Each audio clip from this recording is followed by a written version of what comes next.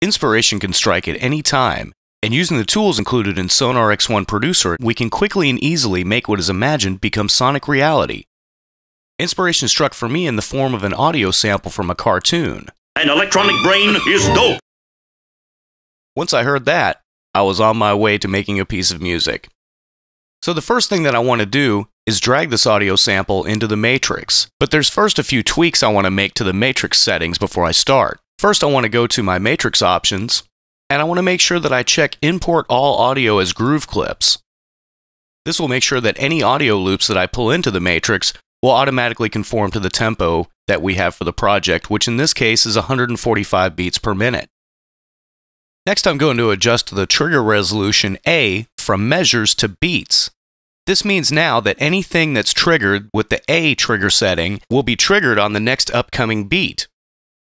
And B I'm going to leave for immediate. So anything marked as B, which you'll see in a minute, will be immediately triggered. I'm going to grab my sample now from the browser and drag that to the first cell in the matrix. I want to right-click on here and make this a one-shot trigger so it only plays once, and I'm going to click on the A and change that to B so it's immediately triggered. An electronic brain is dope! With the sample in place, now I can start building up my tracks to make the rest of the music. For my first instrument, I'm going to go into my browser and drag one of my track templates that I've made and saved right into my project. Track templates are a great way to be able to quickly access your favorite sounds and settings into any project. And for this one, I'm using Cakewalk Sound Center. Cakewalk Sound Center is a fun tool to use because you can look through for types of instruments, subtypes, and the different programs. For this one, I've got a sound called Vertical Specimen from Dimension Pro, and it's added some extra delay to it.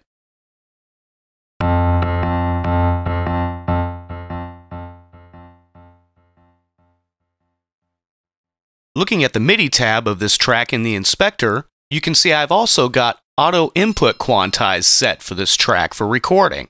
I've got my input quantize set to whole notes, and now this will quantize as I'm recording the input. And these settings are saved in the track template. To save a track in all its settings as a track template, right-click on the track and select Save as Track Template. With my track template loaded and armed to record, I'm going to lay down an 8-bar chord progression.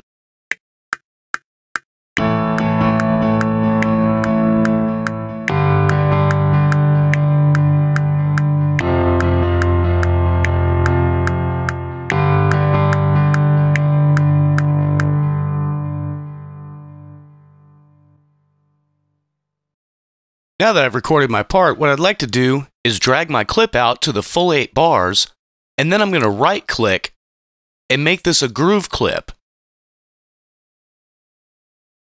Now I can take this and drag it to a cell in the matrix where it will be triggered off.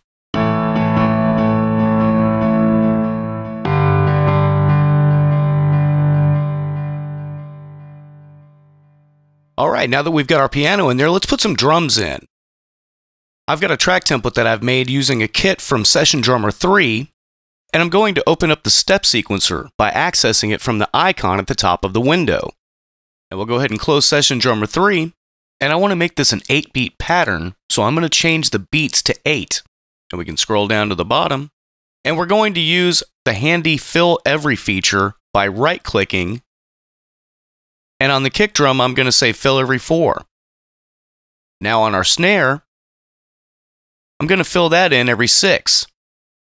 Then I've got this rolled snare sound that I'd like to fill in every 3.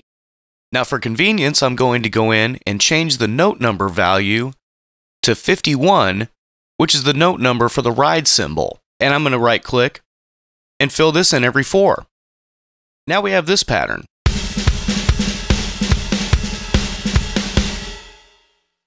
So now we'll go back to our matrix view, and I can take my step sequencer pattern that I just wrote and drag it to its own cell in the matrix. I want the piano part to carry on top of the drums, so I'm going to select it, hold down Control, and drag it to the next column. Now these will fire off together.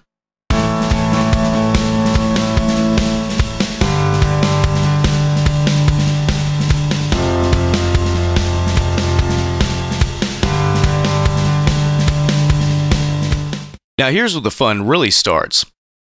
What I'm going to do now is start auditioning loops on top of what we've done.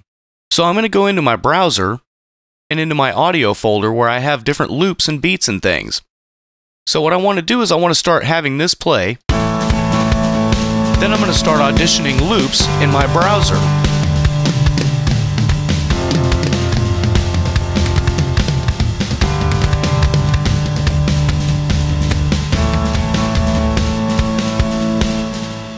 Now that I've found some loops that I want to work with, I'd like to duplicate this column with the piano and the drums over so that I can accommodate these new loops. So I'm going to right-click and hit Duplicate Column. Now I've got 3 loops that I'd like to add, so I'm going to duplicate this 3 times. Now what I can do is grab these different loops, and I can take them to their respective columns. And now we have the combination of the audio loops, the MIDI groove from Session Drummer 3, and the piano from Cakewalk Sound Center.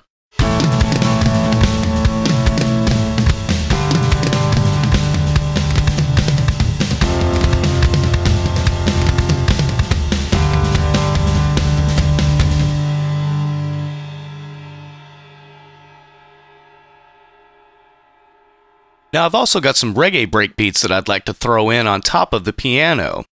So what I'm going to do is just copy the piano over 4 more times by holding down Control, selecting, and dragging over. And now I'm going to throw these reggae breakbeats on.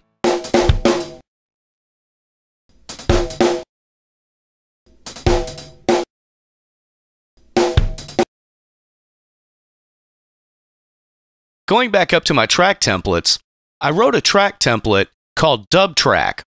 In this channel, I've got the VX64 vocal processor inserted. What I wanted to do was give the sample a little bit more space, so I added some stereo doubler and some tempo syncable delay set to quarter notes. So what I'm going to do now is I'm going to go over here to my matrix row, and I'm going to change that to the dub track. Now, when we run the sample, An electronic brain is dope. we've given a little bit of spice to it. Now, an added cool thing is I've got the reggae breakbeats going through this, so now I've got a dub-style delay to go along with those reggae breakbeats.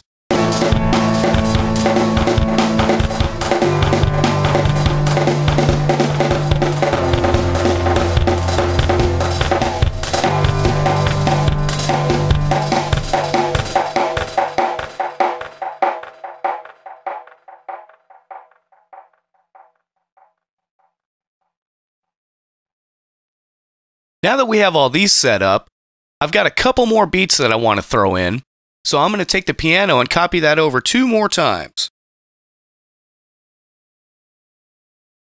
Now I'm going to go back to the browser and into my audio folder, and I'm going to drag these last 2 beats in here.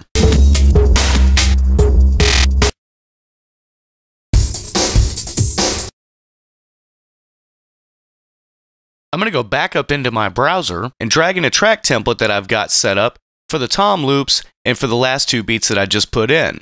In this track template, I'm using the PC 4K bus compressor from the ProChannel to get a handle on the different volumes of loops that I'm going to be putting through it. So now, I'm going to go over here, and I'm going to assign those to go through tom loops. Now that I have all my cells populated, I'd like to start learning these cells and rows to different keys and pads on my MIDI controller to be triggered from. I can do this by right-clicking on a cell or at the top of a column and selecting MIDI Learn. Then I can hit a corresponding pad or key on my keyboard, and then I can trigger the sample from the pad. An electronic brain is dope.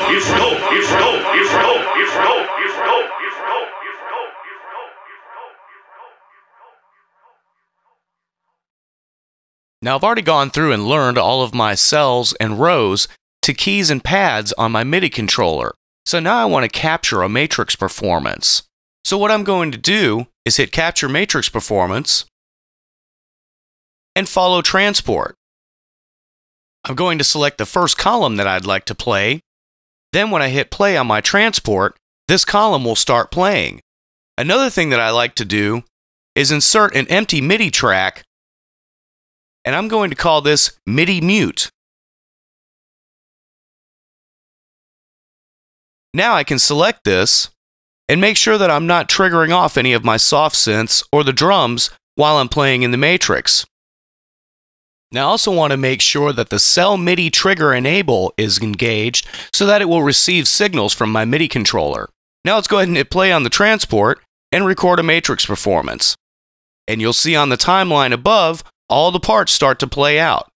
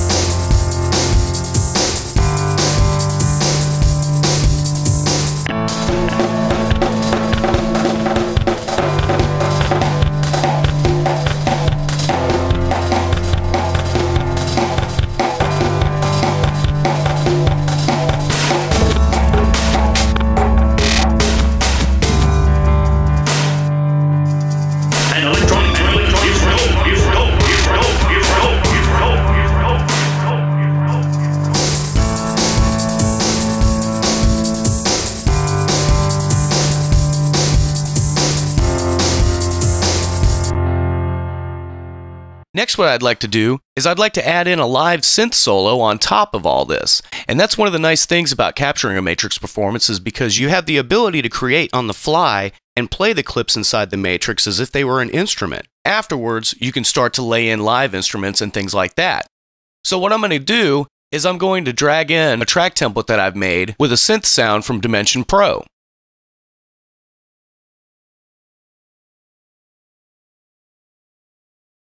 Now this synth sound on its own is called Extreme Lead. But what I wanted to do was spice it up a little bit more, so I went to the ProChannel and I added some compression, some EQ in the highs, and a very healthy dose of the tube saturation. Now I have the routing for these modules set up so that the tube saturation goes into the compression and then into the EQ. I'll go ahead and play you a little bit of the sound as it was without the ProChannel. So we'll turn all these modules off, and I'll play you a little bit.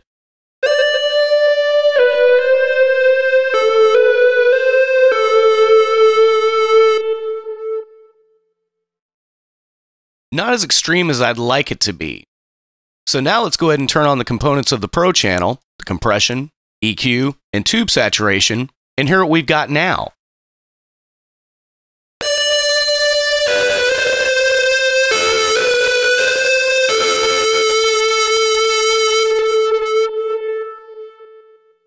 Much more extreme, I'd say. Alright, so now I want to go ahead and record a little bit of a lead using this sound. So we'll go ahead and close out Dimension Pro. I want to deactivate this cell and turn off the follow transport. And I'm also going to turn off the cell MIDI trigger enable. That way I can make sure I'm not triggering anything in the matrix when I'm playing my synth solo. So let's go ahead and arm the track for record. And we'll find a suitable place to start. Now that I've found a place that I want to drop in on, let's go ahead and lay down a solo on this.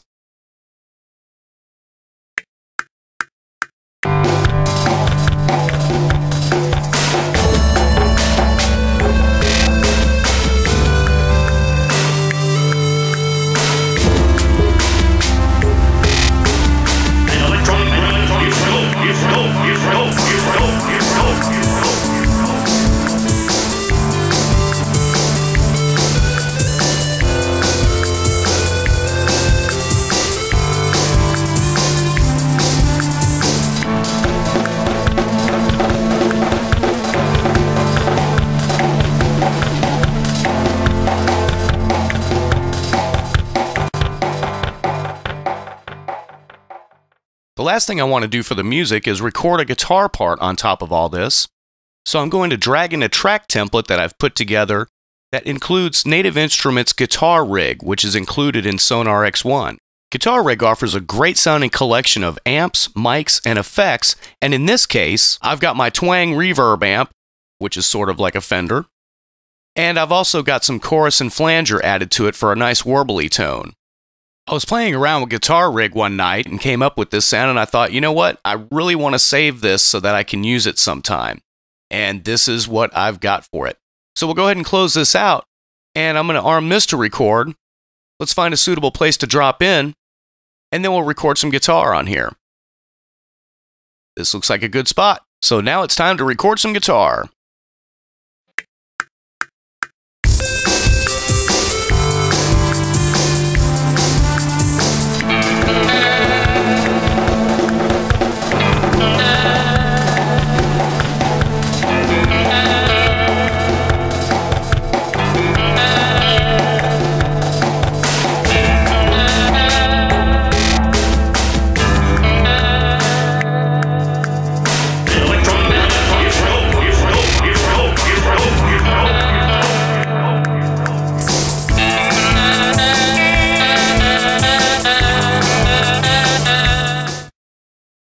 With all of our elements in place, including the performance from the Matrix, the synth solo, and now the live guitar part, it's time to get the piece ready to be delivered to a mastering house. So what I'm going to do is go to the console tab in my multi-dock, double-click to expand, and I want to go to the master section here, and I'm going to use the bus compression from the PC 4K bus compressor built into the ProChannel. I'm going to go to my presets button here, and I want to choose the Master Bus Compression Heavy preset, and I'm going to make some adjustments to the threshold and the ratio so I can get the best results for the source material.